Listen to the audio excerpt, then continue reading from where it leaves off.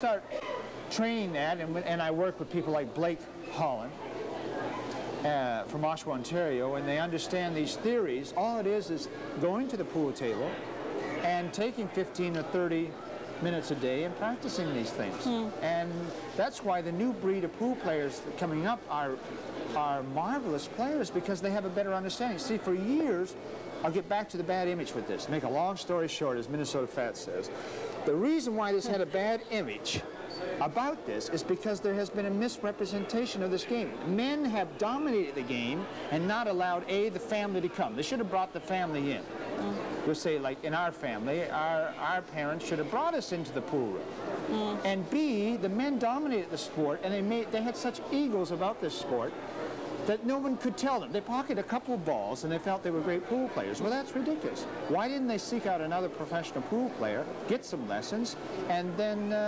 and that's the way you went down and had lessons? That's the way. When I moved to Manhattan, New York in the early parts of '70, that's what I did. I sought out the best players that I knew about. Jimmy Karras, Irving Crane, William Moscone, Minnesota Fats, some of these other players that you see now, Steve Meserak, and spent hours with them taking lessons with them. When I think, oh, okay, you go down and take lessons, and you had to hang out in all these different places to learn something. You have to keep watching, and always think of a dark, or a very dim lit room filled with smoke, and, you know, like drinking, or could be drugs in the background or whatever. That's the impression I get, again, you know.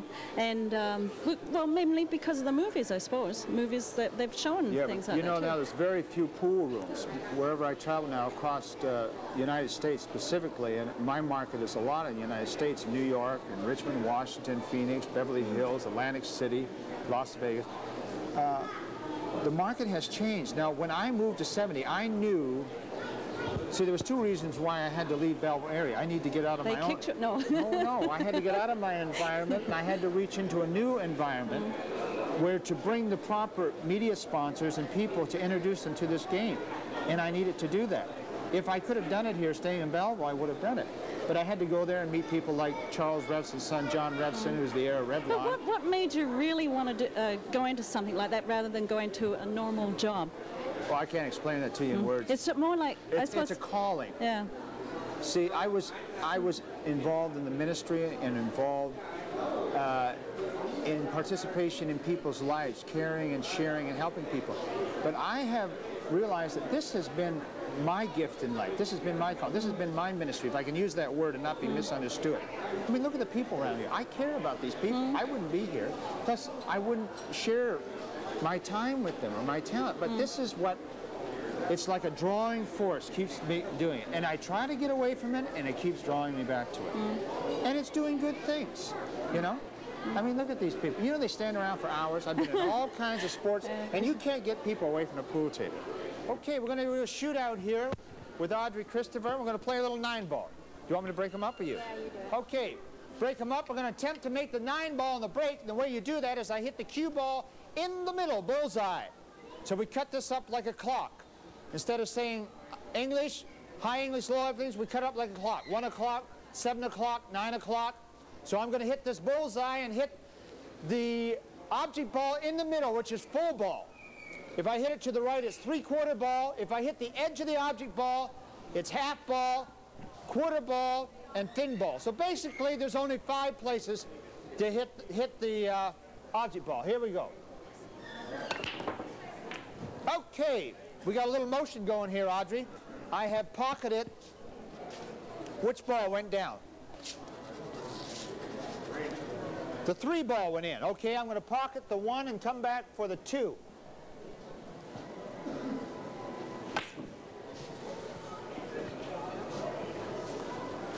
Okay, now my opponent has a chance to pocket the yellow ball.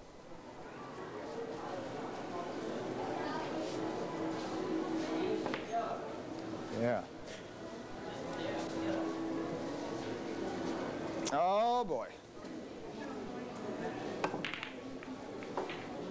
That was an excellent shot. Wasn't a bad shot. What I did there was I had to make a legitimate shot. Was I had to hit the 1 ball first. And then if the 1 ball hits another ball in the pocket, Mrs. Dayful, are you listening to this? Can I have your... It's not very often I get to Belleville. Some of my in-laws, Mrs. Dafel, from down where I was born. Okay, so anyways, I pocket the 1 ball into the 5 ball. The 5 went in the side. Now I'm going to carry on here. I'm going to attempt to make the yellow ball and go into the money ball here, which is the 9 ball. If you pocket the 9, you win. So I'm going to go after the 9 also.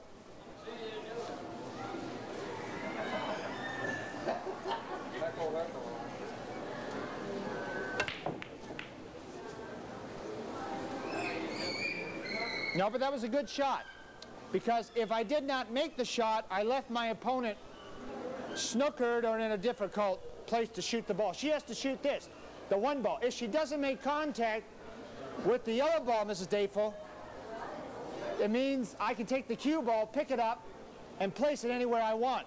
I have ball in hand.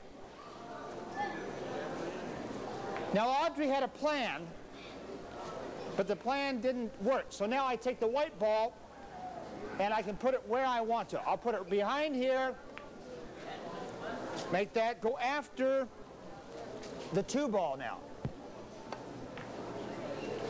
Oh, that was a very good shot. That was tough. That was tough. That was a half ball shot. I had to aim for the edge of the ball. Now I'm going to pocket this 6 ball. As Willie Moscone says, I'm going to attempt to pocket it. That way, if I don't make it, then I got an out. But if I say I'm going to make it, that means I have to make it, right? So I'm going to attempt to make the 6 ball and get position on the 7 ball there. Okay, are you following this?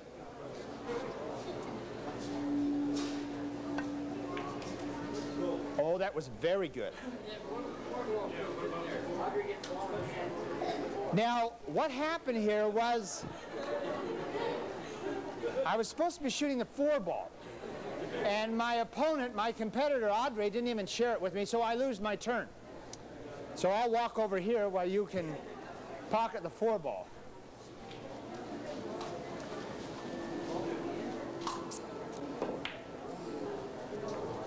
Oh, it's a soft touch.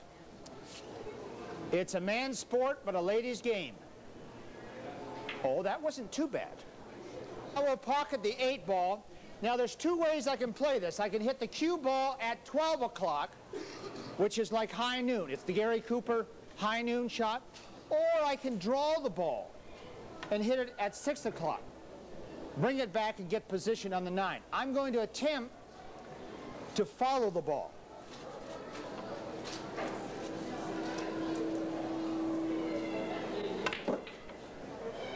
You get the idea? Okay, this is the game ball. Oh, I won! I won! I finally won a game! Finally! Thank you for watching. This has been 3 Seasons Fun and Safety. We've been watching Chris, the pool shark, play pool. And we're at the East End Belleville Plaza. Thank you for watching. Around here for